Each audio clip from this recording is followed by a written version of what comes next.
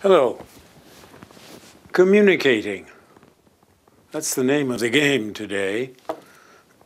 Communiquer, c'est une des choses les plus importantes au jour d'aujourd'hui. Et c'est sans doute pour ça que vous cherchez à apprendre l'anglais. C'est pas pour vous parler tout haut, tout seul. Dans cette petite série, on va voir 3 moyens de communiquer. Écrire une lettre, téléphoner, et puis quand même une approche de l'ordinateur. First of all, writing a letter. Immediately there is a trap. Il y a tout de suite un piège. For the date. In the United States, when you're only using numbers, if I write 7, 6, 10, that means July the 6th, 2010. If I write the same thing in England, 7, 6, 10, that means the 7th of June, 2010. And you'll find this explained in writing, in text, if you go to the Cours en format texte, which you can reach by clicking on the little PDF icon at the bottom of the opening page of the course. Okay, we've written the date, and we know whether we're English or American. How do you begin?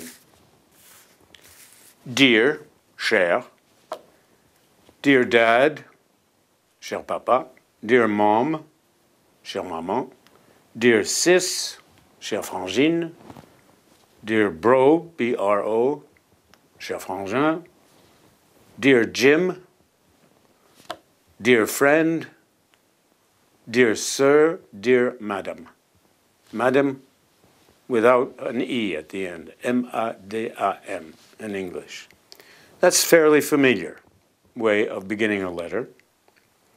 If you want to be a bit more distant, formal, administrative, you simply begin Sir or Madam. If I were writing to the tax authority, I don't think I'd begin Dear Friend. Or if you want to be completely familiar, if it's a friend of yours, a close friend, you can simply say hello or hi, H-I, salut. How do you end the letter? La salutation finale. Yours sincerely, or yours very sincerely, or you can turn it around and say sincerely yours, or very sincerely yours, meilleurs sentiments, ou les sentiments les meilleurs, mes sentiments les meilleurs. A little bit more respectful, formal, yours truly, sentiment respectueux. To a friend, you would say best wishes, cheers. Cheers is more English, but Americans are starting to use it. Meilleurs vœux, à plus. Now, to write a letter, if you're like me, you don't have a typewriter anymore. Il n'y a plus de machine à écrire dans la maison. So, what is your toolkit? You need letter paper,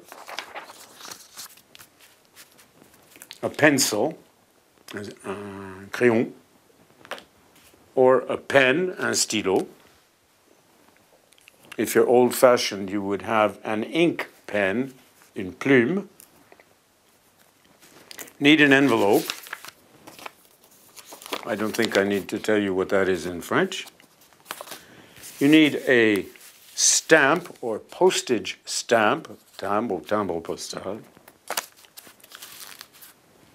And then once you've addressed the envelope, put the letter in it, put a stamp on, you go out to post it, the English say. And where do you post it in England? In a post box, boîte aux lettres.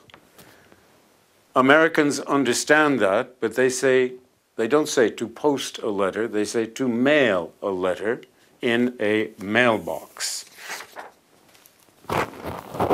Or you can go to the post office, bureau de poste.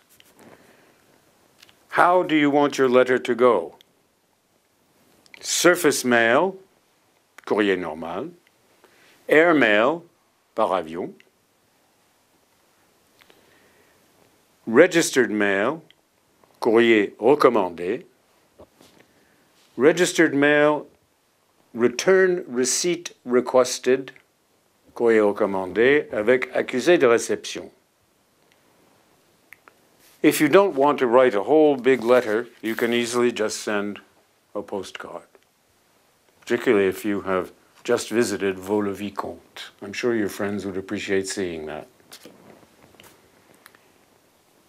Okay, again, let me repeat, you'll find all this vocabulary if you go to the text, courrier text. In just a few minutes, we'll be telephoning.